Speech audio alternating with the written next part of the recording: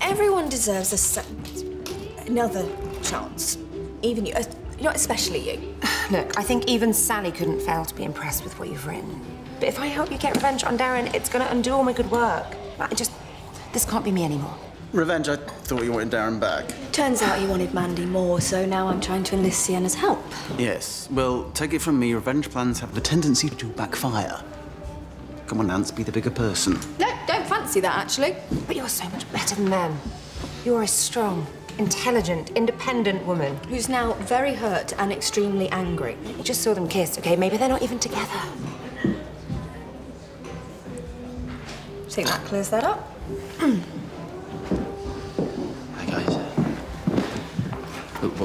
While we're here, we should... Oh, just spit it out, Darren.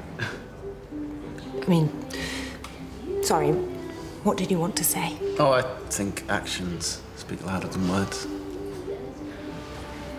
Look, we all realise this is cringe, but... Are you together? What? Are you together, Darren?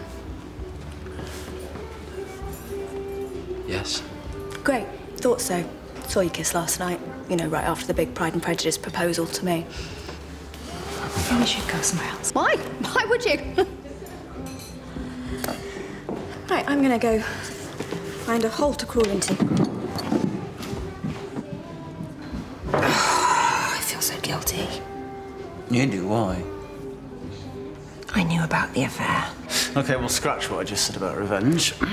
I know you've only just been released from prison, but now it's time to really make amends.